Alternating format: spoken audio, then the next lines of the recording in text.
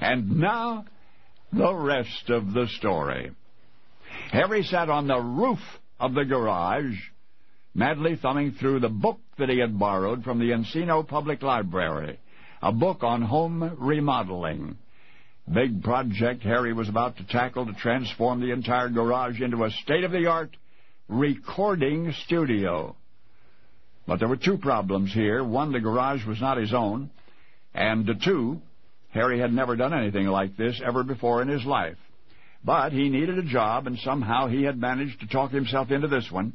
Harry's first client ever, the man who wanted the recording studio, was the renowned composer, Sergio Mendes. Good musician. He had simply forgot to ask if Harry knew anything about carpentry. But, of course, the answer would have been no, and Harry would have been out someplace pumping gas, instead of hiding up there on the roof with all of those library books on how to renovate a garage. And then, footsteps. Harry peered over the edge of the roof, and there was Mr. Mendez in his robe and slippers, smoking a big cigar, obviously having just risen from bed to check on the remodeling project. Harry pulled back and hunkered down. He could not afford to get caught, frantically reading up on the profession for which he had not been trained in the first place.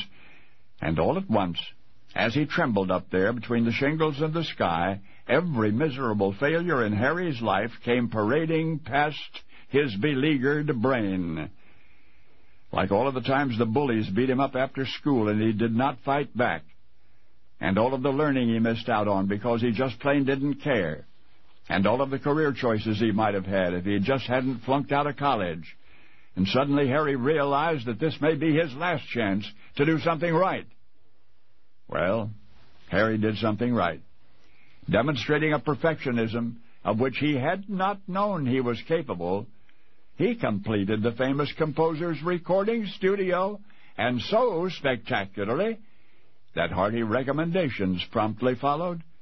With only the knowledge he had retrieved from the public library 3 blocks from the Mendez garage and his newfound ambition, he went on to build and to remodel for James Caan and Richard Dreyfuss and James Coburn and Sally Kellerman and a host of Hollywood VIPs who would soon come to regard Harry as the Carpenter to the stars. And his work is still there for all to see. The sprawling porch decks, the sumptuous wooden bookshelves, the splendid carpentry art of a craftsman who came face to face with himself on a garage roof in Encino. You never met the bullied boy or the college dropout, or for that matter, the master builder. But you do know the handsome fellow who got discovered in his 30s and who then took all of the self-discipline that he had learned from woodcraft and applied it to characters like Han Solo and Indiana Jones and Richard Kimball, the fugitive, the perfectionist carpenter, turned motion picture actor, Harrison Ford. Harrison Ford? Harrison Ford. Only now you know the rest of the story. And now the rest of the story. Behind me is Petra, Jordan, the filming location for the climax of Indiana Jones and the Last Crusade, one of my favorite movies. Harrison Ford has been in several of my favorite films. There's just something unique about Harrison Ford. He has a unique charisma about him. As George Lucas once said, Harrison's not too weird looking and not too good looking. He hits the sweet spot. Harrison Ford was a philosophy and English major at Ripon College, a small Midwestern liberal arts college in Wisconsin. He was the first member of his family to go to college. His parents worked hard to earn the money to send Harrison to college, but Harrison was not a good student. He was depressed. He felt like he didn't fit in. He felt isolated. His grade point average dropped so low that he was in danger of being kicked out of school unless he did something drastic. Harrison went through the course catalog looking for something that he could not fail at. In an interview, Harrison said in jest that he tried to find basket weaving. He looked in the bees and saw that there was no basket weaving class. Then he looked in the C's and saw nothing promising there either. Then he came to the D's, drama. Harrison read the first line of the course description. Read plays and discuss them with your classmates. He didn't read the rest, which said the students had to perform in plays. Suddenly, Harrison Ford was on stage with his knees knocking. He was terrified. The first thing he had to learn was how to control his fear, how to not be terrified while performing. After he learned to control his fear, he found that he enjoyed acting. He finally fit in. He had an emotional connection to something. I don't want a real job, Harrison Ford said. Maybe I can be an actor. His father had been a radio actor early on. His grandfather, Harrison's father's father, was a vaudevillian performer, so acting wasn't too far of a stretch. They just didn't think he could make a living at it. Harrison knew that to be a successful actor, you had to be on the East Coast or the West Coast. From the flip of a coin, Harrison moved to California. After several years, Harrison got a contract to play in tiny bit parts in television shows at $125 per week. While under contract, he had no choice in what parts he played. The studio said, "Stand here, say this." When his contract expired, Harrison began doing episodic television. Harrison was also remodeling a house that he and his first wife were able to buy from her parents. When he ran out of money after purchasing supplies and tools, he took a job in which he was to build a rehearsal room for Sergio Mendes on his Encino estate. Sergio forgot to ask Harrison if he'd ever built anything like this before, and Harrison forgot to tell him that he had not.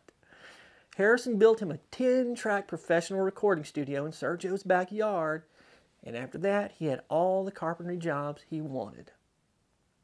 This freed Harrison up to not have to take every acting job that came along. He could pick and choose what he wanted to do.